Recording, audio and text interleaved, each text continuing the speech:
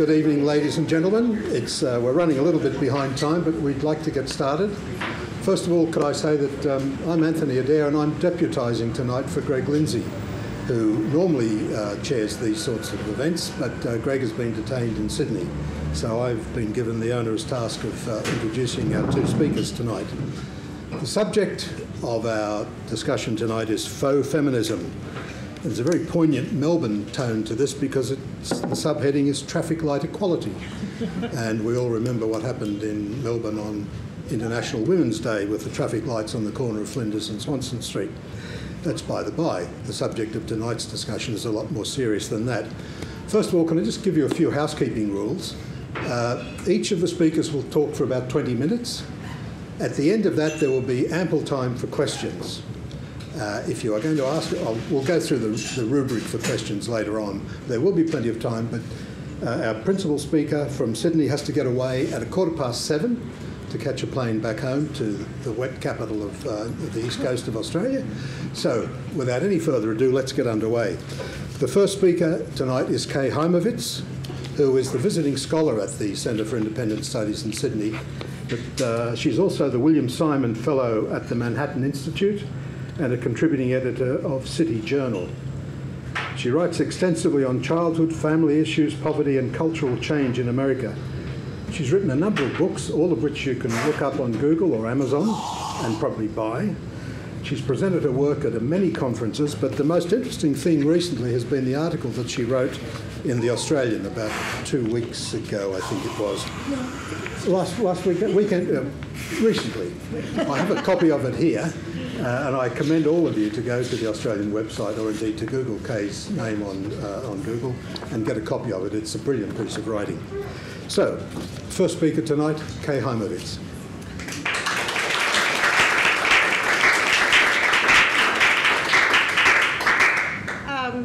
Thank you. Being an American, I'm going to talk a little bit about the scene in America and the election, which I have found actually interests Australians almost as much as it does Americans, and find a way to weave the issue of feminism into that. And I think you'll see that I can do that and actually make a very useful set of insights about what the American scene is and how it led to Trump, because as you know, we endured this amazing earthquake on November 9th. No one thought Trump would win. In fact, the idea seemed almost ludicrous. And on the evening that we watched the returns, and when I say we, I mean almost, I assume almost the entire country, including Team Trump, watched those returns with our jaws dropping lower and lower and lower. We really couldn't believe it. So the question is, why did no one see this coming? There are a lot of reasons for it, of course. There was faulty polling. We had poor turnout among blacks, and the Clinton team was counting on a very large black vote. We have a crazy electoral college system, which I won't begin to describe to you. We had a very unpopular opposition candidate, namely Hillary Clinton. And we also had people who were unwilling to admit that they were going to cast a vote for a man they knew was crude and perhaps even a little daft. Now, I've been surprised to see how many Australians have become interested in the election, but I completely understand why. And one of the things that caught people by surprise the most was the women's vote, and that's what I want to get to right now. In the U.S., many major media outlets have reporters who cover what I think of as the gender beat. They're young, they're in their 20s and early 30s, they're college educated, they frequently went to Ivy League or very elite schools. They live in New York, D.C., Los Angeles, and San Francisco. Some have majored in gender studies. Some have simply inhaled widespread campus ideas about the power of race, gender, and sexual orientation to shape our identity and social reality. But their assignment at these media outlets is to cover issues of interest to women, but also to write about recent research on gender, to find a gender perspective on recent news events. They are very active in social media. They speak on college campuses, where the very ones where they used to study. They sit on panels at bookstores, libraries, arts, and literary events. And I think it's fair to say that they have moved into the role of experts on gender. That is, they are the experts to explain the social and power relations between the sexes, to bring spotlight to inequality. And that inequality can be in almost any arena. It's the gender gap in STEM, that is, do you use that term, the sciences, technology, engineering, and mathematics. The small percentage of women in Congress, gender gaps everywhere, in every state. There'll be articles on the gender gap in Montana, the gender gap in Illinois or Maine, gender gap in cardiac surgery, museum art directors, painters, sculptors. They're just an endless number of articles you can write if you use that lens to analyze things. Now, when the 2016 election came along, it at first seemed like it had been designed by a goddess determined to make reality conform to the gender feminist idea of reality. Social media had already let loose a seething crowd of very loudish young men who enjoy nothing more than taunting girls, and particularly the popular girls on social media. And their tweets and posts of these loudish young men ranged from the obnoxious to the genuinely threatening, and it seemed to prove the worst about men, particularly white men. The election itself, which pitted a hyper-credentialed feminist godmother against an ill-informed sexist vulgarian, was the best gift of all. The Hollywood Access tape, which I don't know if you know that, I bet you know about the tape. I don't know if that's what you know what it's called. That's the one in which Trump can be heard boasting of grabbing women's private parts. And after it was released, there was a steady march of women who came forward to accuse Trump of actual abuse, not just boasting about it. There was enormous disgust, not just among the gender feminists, but also even among high-level Republican women, high-level staffers for Republican candidates, Republican senators. There was so much discussion of it that the articles could practically write themselves, and so they did. You had a slew of titles that came out during the summer and early fall. Republican women are done with Trump. Republican women feel betrayed by their party. Those kinds of titles popped up like so many weeds after a thunderstorm. And of course, we know now that they were wrong.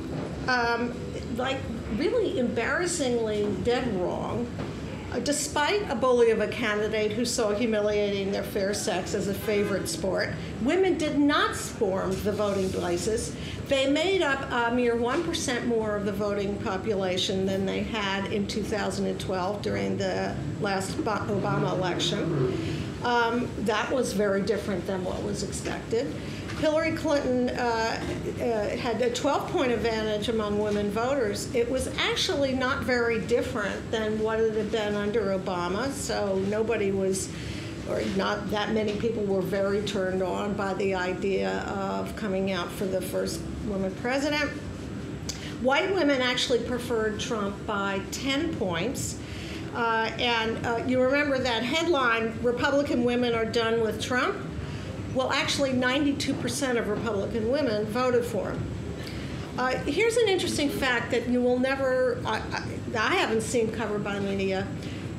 Women are actually the most divided of identity groups we're always talking about. The black vote, the Hispanic vote, even the gay vote.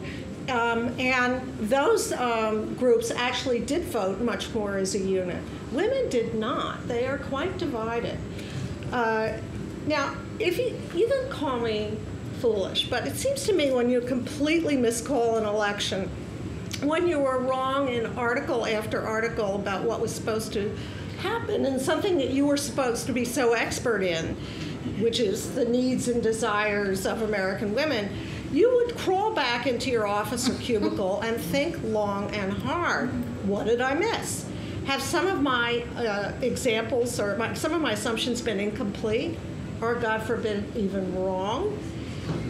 There's a wonderful story that I've mentioned in another talk in Australia that I think is useful here. Alan Greenspan is the former head of the Federal Reserve and therefore one of America's most important economists, was grilled by Congress about the causes of the global financial crisis, which I'm always taken aback to hear people here call GFC.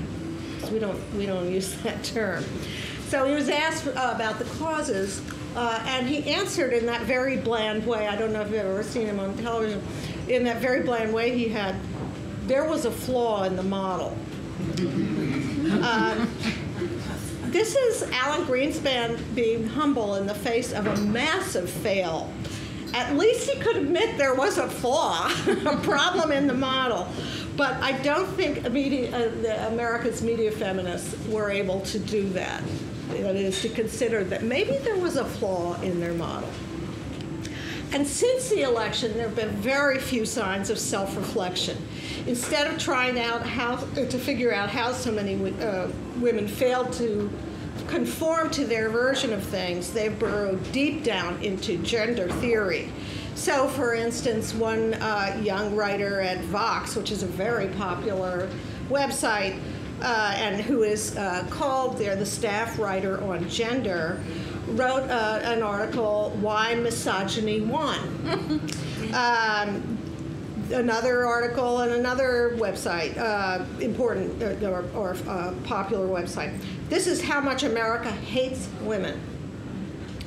In the same article, the writer said, white women will pawn their humanity for the safety of white supremacy. Instead of trying to understand the women who voted for Trump, they described them as lacking awareness, as having a lot of self-loathing, as being psychologically damaged. The results reveal what was called by a number of different writers internalized misogyny. That is, the women had actually come to believe that women were inferior, so they were going to vote for somebody who they assumed also thought that. And perhaps the most devastated of the media feminists was not a journalist, but actress and writer Lena Dunham, who I assume most of you have heard of, creator of the hit series Girls.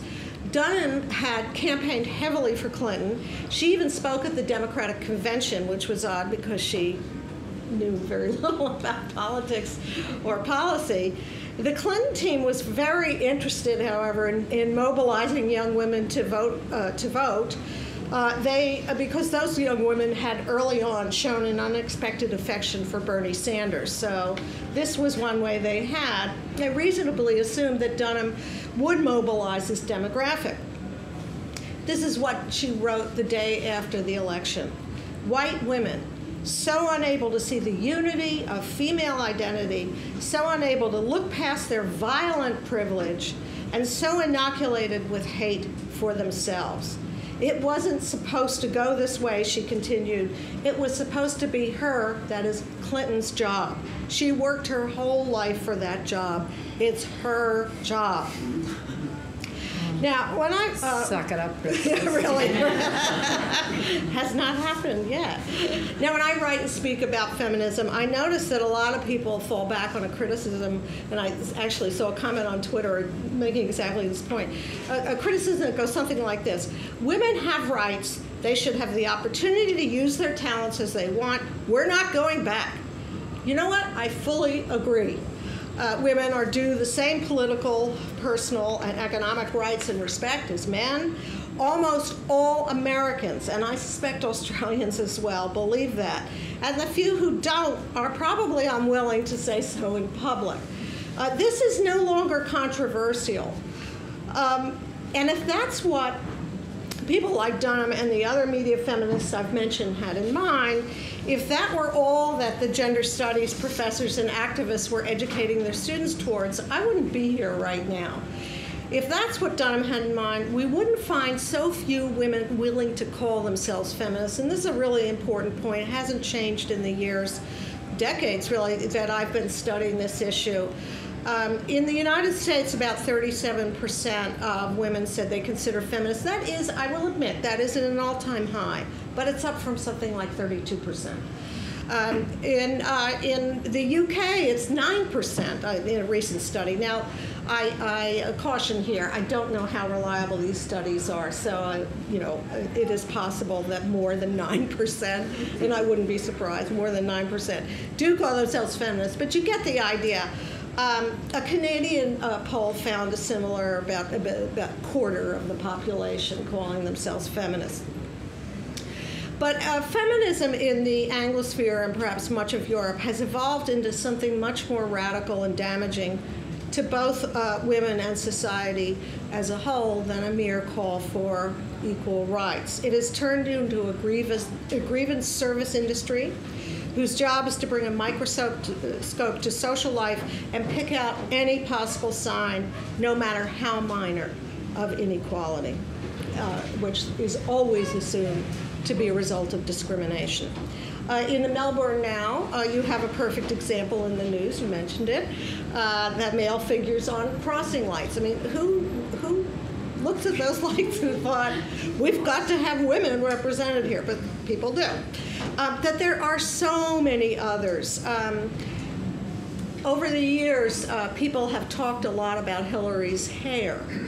And I admit that in the early 90s, there may have been some a bad feeling about Hillary as a woman. I don't deny that. That has changed over time. But people still mentioned her hair, as they mentioned her clothes as well. And for many young gender feminists, this was always a headline. It was something to write an article about. So-and-so mentions Hillary's cleavage or something like that. It shows that the voters are misogynist, but I guarantee that if you could tally up the references to candidates' hair during the campaign, yes, it wouldn't be Hillary's. I think the biggest failing among the gender feminists, and the one that explains their failure to understand what was happening in the lead up to the election, is that they had an assumption that women are a single group with common, not just common aspirations, but the same aspirations and interests. These women have solidarity, as Dunham put it. Now that doesn't mean that they have that the women, the gender feminists, have no interest in women who are unlike them. Like many of us living in multicultural societies, they are very interested in minority groups, as they should be. But they've come up with a new theory, intersectionality. Has that traveled to Australia yet? Well, get ready. It's coming. Intersectionality, I have to read this because it's so complicated. It refers to the double oppression that comes with being a minority woman. So a black, Hispanic, Asian, Muslim, or gay woman suffers from an intersection of oppression. Now, this intersectionality relies on a limited set of identity categories: race, ethnicity, sexual orientation. But does that really cover the gamut of people's identity? Gender feminists were so preoccupied by gender and race and sexual orientation that they forgot to notice the immense class, education, and geographic divide in their own country. Gender identity politics uses the oppression of women as the organizing principle for interpreting the world, all issues can be boiled down to this one Manichaean struggle, in the case of this election, between feminism and misogyny. But to understand this election required an entirely different framework. The women who voted for Donald Trump, 53% of the white women, as I mentioned, were mostly not college educated, which means they didn't work as journalists or in the professions or creative industries or in academia. They worked at small businesses or stocking shelves in local supermarkets or maybe as waitresses. They lived not in thriving coastal cities with wine bars and tapas restaurants, but in small towns and decaying industrial cities in the heartland, which is often condescendingly referred to on the coast as flyover country, meaning we try to skip that one, fly over it from coast to coast. But these towns were suffering in the Midwest, in what's called the Rust Belt in the Midwest and around the Southeast and in other areas. The United States has become extremely divided by class over the past decades. It's something that I knew before I came here, but being in Australia has really brought it into focus for me because I don't see quite the same problem. Here, we now have an immense class divide, mostly based on education. The educated are moving ahead. They are moving to cities where the good jobs are. They are able to take advantage of the global economy. Meanwhile, the less educated are falling behind, where the industrial areas that used to provide a very good living for working class families are in decline, as they are in most advanced countries. But because this was the background for the election, issues like the gender gap, the gender pay gap that Hillary talked about quite a bit, rang hollow because what they saw around them was men, mostly, who had seen their manufacturing jobs vanish. Her vow for equal pay for equal work, which I don't think any sensible person disagrees with, still was seen as a message for professional women, not working class voters. One of the reasons for that is that the working class women were actually doing somewhat better than the working class men. So it didn't ring as an issue that they was going to stir them. What was on their minds was not misogyny, the glass ceiling, or sexual harassment, but jobs, terrorism, and their dying communities. They found the gender feminists entitled, condescending, and smug about their place in the world and their attitudes towards people like them. And they didn't listen to them, and the feeling turned out to be mutual. Few of the media feminists spent much time in these places that I've been describing, the fading industrial areas. And when they did, they could only look at them through the lens of race, gender, and sexual orientation. One typical entry, the working class women were voting for Trump because they were dependent on their husbands and being told what to do. In other words, they couldn't see if they went into those communities, what was in front of them. So I want to end with this. Yesterday I read about a pop-up store in Washington. It's called Outrage. And they sell clothes with emblazoned with things like "Nasty Women Unite." I also noticed a tweet, and it said that there was a lot of talk about the fact that when Angela Merkel came to the States, Trump and she did not get along very well for obvious reasons, and he evidently refused to shake her hand and to look her in the eye.